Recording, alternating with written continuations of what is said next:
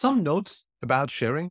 So first of all, sharing edit access to a report doesn't necessarily grant access, edit access to reusable data sources within that. So I create a reusable data source to my Google Analytics, and I create a report based on that.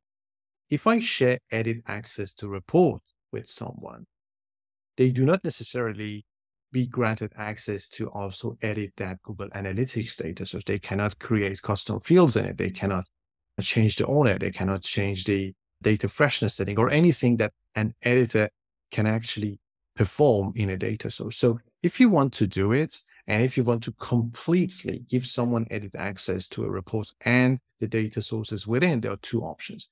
One of them is to share edit access to the reusable data source separately. So basically by going to datastudio.google.com and under data sources tab, you find your data source, you click on it. And just like the report, you will have the sharing option for your data source as well. So you can add people, can view, can edit, manage access. Whoever has link, you're giving access to the reports to. You can put them here and also give them access to edit the data source as well. And sometimes it's just enough. You might not want to share the report itself. You just want to create a data source and connect it to an account that you already have access to, and then share, edit, or view access to that data source with someone in your team so that they can use it to start creating a new report. So this has always been the case. So I had access to some data sources. The client didn't want me to share access to that data source within my organization with my team. So I had to create that data source myself, like literally sit and create that data source, connect it, authorize it, etc. But then the data source, I could actually give edit access or view access to my team so they can use it to create the report. That was about sharing edit access. We already talked about being careful with notifications when we share with someone, especially if you're sharing with a large group of people.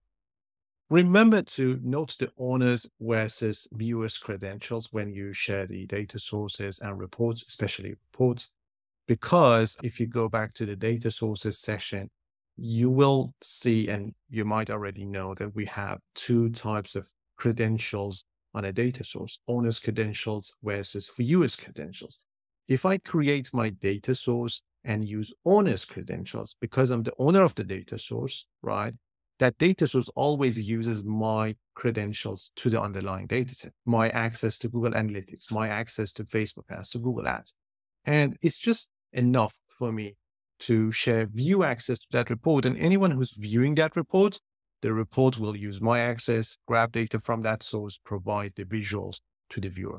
But if I put my data sources in viewers' credentials, then I need to make sure that the people that I'm sharing the report to or with to view the report, they also have access to the underlying data set. So, for example, I create a data source to a Google Analytics account, right? But I put it on viewers' credentials. Then I create a report based on that, and I share the report with people, but people do not have access to that Google Analytics account. So when they view the report, they cannot use the data source, cannot use their credential to grab data from Google Analytics, from the underlying data source. And the report will be viewable to those people, but the charts will be broken. So always think about it and be mindful of your data sources. What is the credentials before you're sharing with people? And finally, if we're embedding the reports, just keep in mind that community visualizations, they do not work in